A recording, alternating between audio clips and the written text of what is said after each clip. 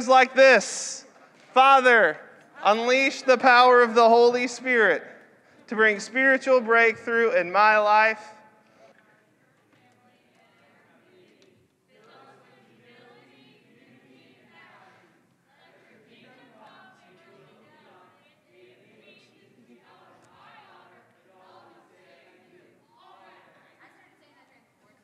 Well, hey, let's all stand up and let's get into some worship. Oh, well, okay. All right, Daniel. You got me there. You got me there, pal.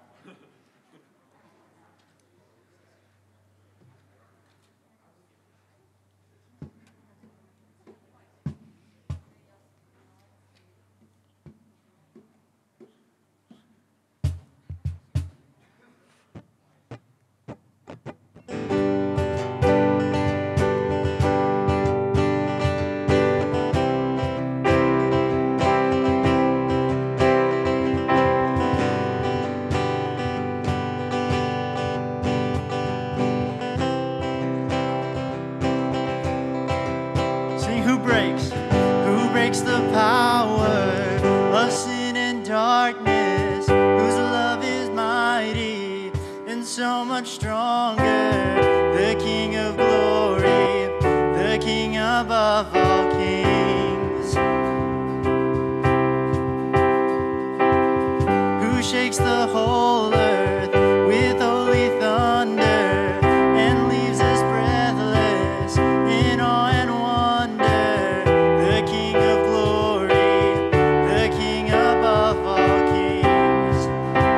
Out. This is amazing grace. This is unfailing love, that you would take my place, that you would bear my cross. You laid down your life, that I would be set free.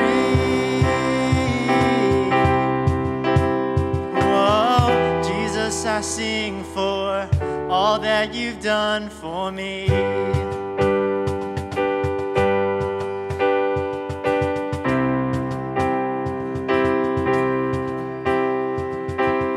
Who brings our chaos back into order? Who makes the orphan a son and daughter? The King of glory, the King of glory, with truth and justice, shines like the sun in all of its brilliance. The King of glory, the King above all kings. Yeah, this is amazing grace. This is unfailing love, that you would take my place, my cross. You laid down your life, that I would be set free. Whoa, Jesus, I sing for all that you've done for me. 'Cause worthy is the Lamb who was slain. Worthy is the King who conquered the grave. Worthy is the Lamb who was slain. Worthy is the King who conquered the grave. Worthy is the Lamb who was slain. Worthy is the King who conquered the grave. And worthy is the Lamb who was slain. Worthy, worthy, worthy, oh, this is amazing grace. This is unfailing love, that you would take my place, that you would bear my cross. You laid down your life,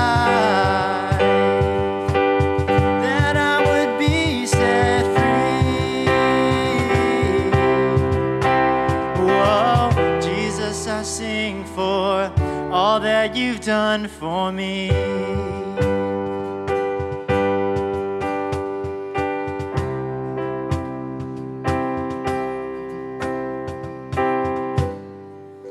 Let's pray.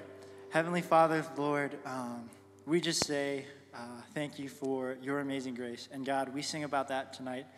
And God, as Mark comes and speaks to us, God, would you just open our hearts and open our minds to what you have for us tonight. And we love you so much. In Jesus' name we pray. Amen. You may be seated. I know, 2020, throwing sanitizer bottles everywhere.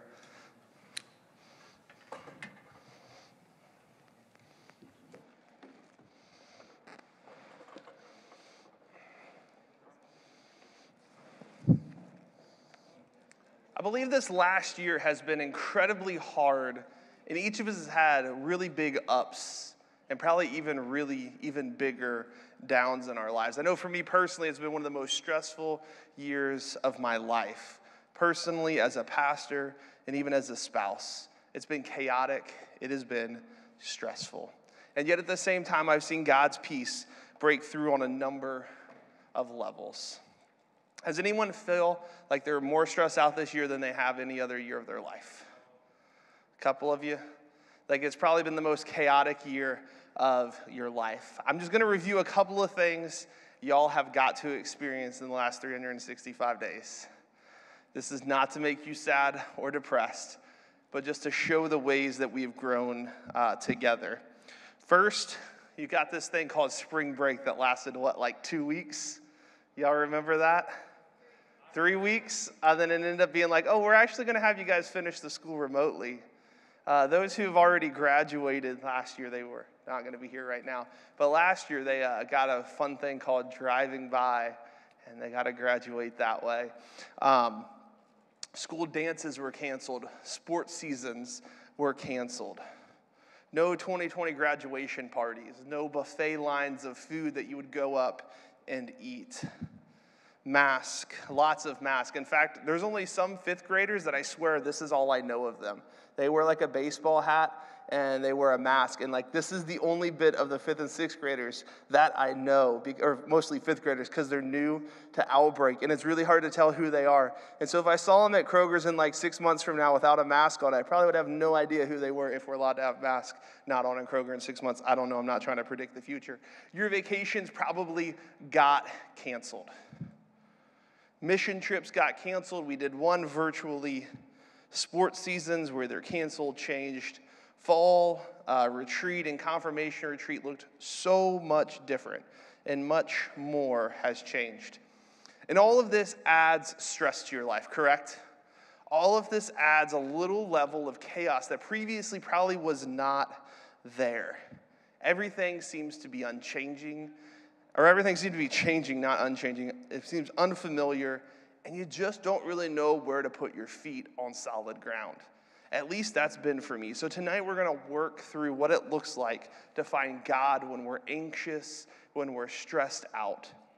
And so Scripture, one of the favorite things about Scripture is it is unchanging, but inside Scripture it talks about things that do not change. And so in Hebrews we find this passage that says Jesus Christ is the same yesterday, today, and forever. And that's a scripture I've been holding on to very tightly recently because I know no matter what is going on in my life, that Jesus has not changed. Jesus is not different because COVID-19 hit. In fact, he was as present then as he is now. And he's going to be as present in the future as he is today. Even if we do not feel him, his presence is still there and available to us. When everything seems to be canceled and changed, know that God has not changed. That is a hope we can hold on to in the midst of all of the change around us. So when you're feeling anxious or down or depressed, remember these words from the Apostle Paul, who wrote to a church in Philippi in Philippians 4, 5 through 6, these words. Do not worry about anything. I'm going to pause right there for a second. Who's worried about something today? Okay, keep your hands up. Who's worried about something this past week, this past month? If you don't have your hands up, I think you're probably lying, just being honest. There is a lot of worry, you can put your hands down, a lot of worry that each of us is going through. Scripture points out, do not worry about anything. Instead, pray about everything. Tell God what you need and thank him for all he has done.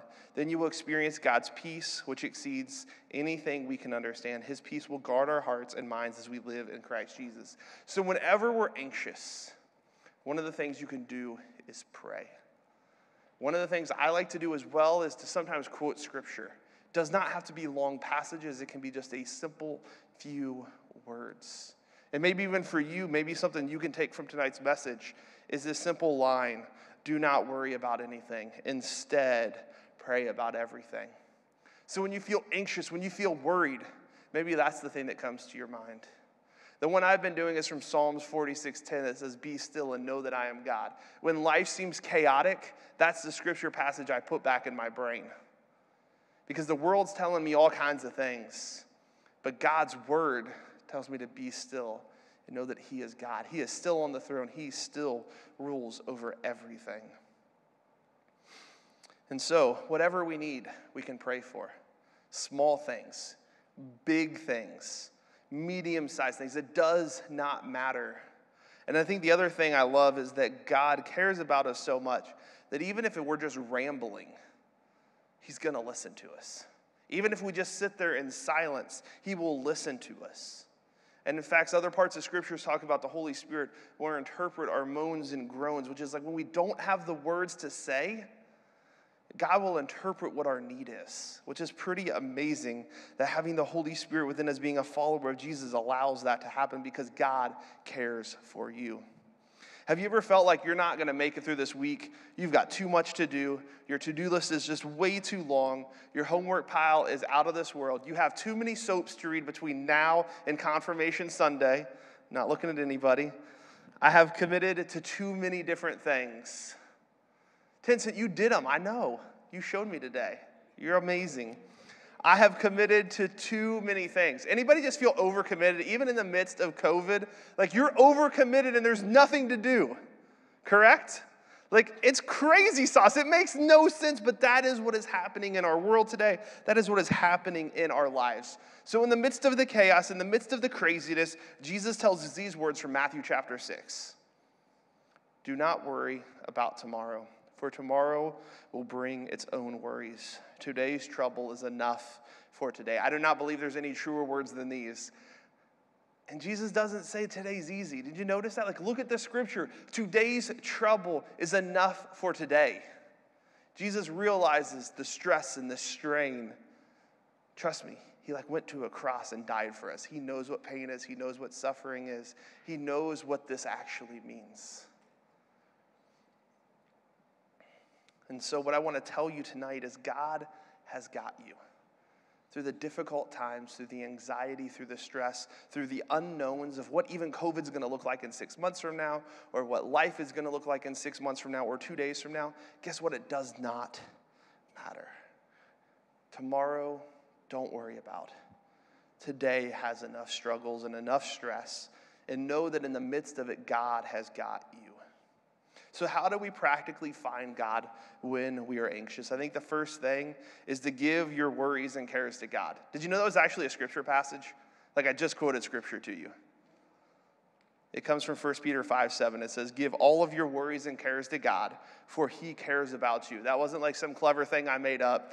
That's in the Bible. Give all of your worries and your cares to God, for he cares for you. So when life just feels like it's too much, God has you. When you're overwhelmed, when you're anxious, anxiety, depression, whatever is going on in your life, give it to God. My thought is if God can create everything we've seen in just a number of days, how can he not take care of us today? If God can create everything you've seen in a number of days, how can he not take care of you, one person today? In fact, he takes care of all of us every single day. Second thing is if you need help, find or get help. This is not a contradiction to my previous statement. If you need help, you're overly anxious, Whatever is going on in your life, depression has come in, anxiety has come in, and you can't do it yourself, find the help that you need. That often starts with somebody you love and trust. Talk to them about it. But don't let it stop there. If it's so big they can't help you, get professional help. I know of a few Christian counselors around the Columbus area and the extended areas that can and will help. They are certified. They know what they're doing. I'm not a counselor. I'm a pastor. I'm not a counselor, so I can help you to some extent. Our volunteers love you and support you and can help you to some extent, but there's some things that we just need to bump up to that next level. And know that that's okay. Know that it's okay. Like if you have to take some kind of medication for whatever, it's okay. And in the midst of that, God has still got you. It does not neglect the scripture on the past. We still give our worries and our cares to God just because you're seeking additional help. Seek out the help you need. Do not be afraid to ask. I spent many years being afraid to ask for help, especially on this topic in particular. And for the first time this year, I started to take medication for some things going on in my life because it's really hard some days. Just being really honest and open with you guys. Some days are very, very difficult. I have a wife who's very sick. I have a lot of things going on in my family and stuff like that, and I needed some additional help. Do not be afraid to get that. And the last thing I want to talk, the last practical application is to slow down. And I mentioned this the first week we talked in this series. Learn to say no. This is a very hard concept. It's 2 letters. We should be really easy. In fact, when we're little, the word no comes out of our mouth probably more than any other word we can say, besides probably mom and dad, but probably it's going to be no. It's a word that we use a lot when we're younger, and as we grow older, we don't want to make people mad, so we refuse to use the word no. We begin to say yes to literally everything. We don't want to miss an opportunity. But sometimes we need to slow down. Sometimes we need to learn to say no. And sometimes when we say the word no, we begin to see what is essential in our life and what is just filler. The filler things in our life are not always bad. They're called filler. But the substance, the essential things we need to focus on and spend our time and our energy on. And I would have to say that if you're not spending your time and energy on the things that matter the most, you have no other time. You're overcommitted. You don't know how to say no. I'm the same way. Something I've been working on for years and years of my life. And so the last thing I want to kind of walk through is what it looks like to live a faithful life in the midst of being anxious, And it goes back to the words on the screen. Give it over to God. Know that he cares for you. Find the help you need. Slow down if you need to. Do not breed chaos in your own life. We sometimes are the person who's creating the chaos. Sometimes we have to stop. Sometimes we're creating chaos in our friend group. Sometimes we're creating chaos on social media. Y'all know who I'm talking about. Like no one in particular, but like you know what I'm talking about. The chaos of social media that just like sucks you in. And so trying to figure out how to not breed chaos, but know that God has a plan for your life. I used to be fixated a few years ago on figuring out a 5-year plan for my life. Some of you will be graduated from college in 5 years. Some of you will be doing this in 5 years. And I was infatuated with finding out, what does God want from me in 5 years? And I spent many hours praying, asking God, and he kept bringing me back to the same scripture. So do not worry about tomorrow, for today will bring its own worries, for today's trouble is enough for today. And I had to realize it's not about the 5-year plan. It's not about where you're going to go to college or what work career you're going to have.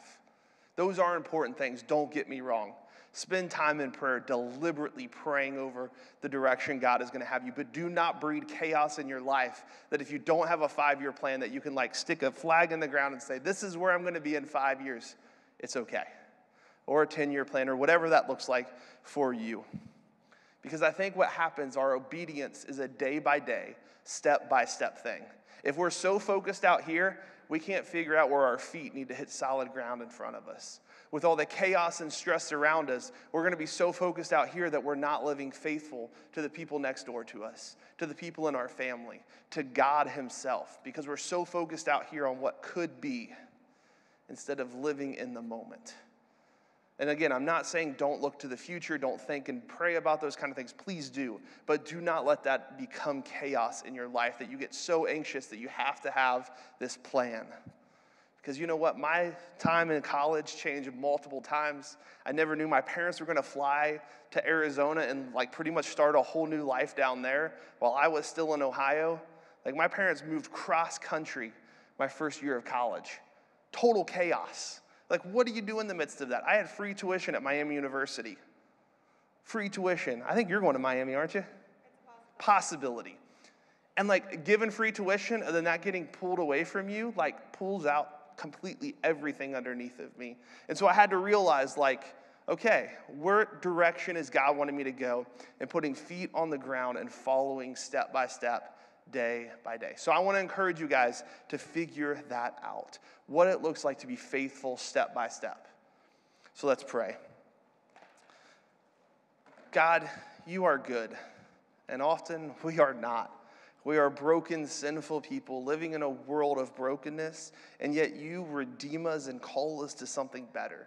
You have a plan that starts day by day, step by step, guiding and directing us through the chaos of this world. And Lord, you are not a God of chaos, but you are a God of peace and order.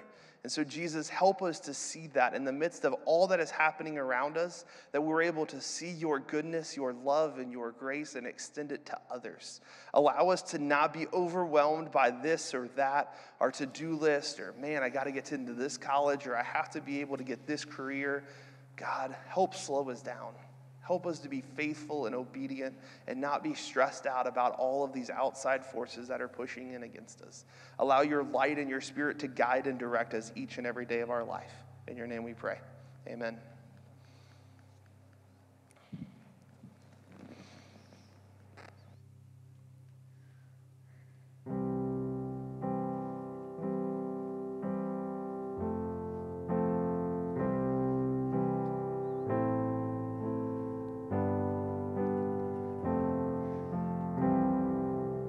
Let the King of my heart be the mountain where I run, the fountain I drink from. Oh, he is my song. Let the King of my heart be the shadow where I hide, the ransom for my life. Oh, he is my song, and you are good. Good. Oh, you are good. You're good. Oh, let the King of my heart be the wind inside my sails, the anchor in the waves. Oh, he is my song. Let the King of my heart be the fire inside my veins, the echo of my days. Oh, he is my song, and you are good. You're good. Oh,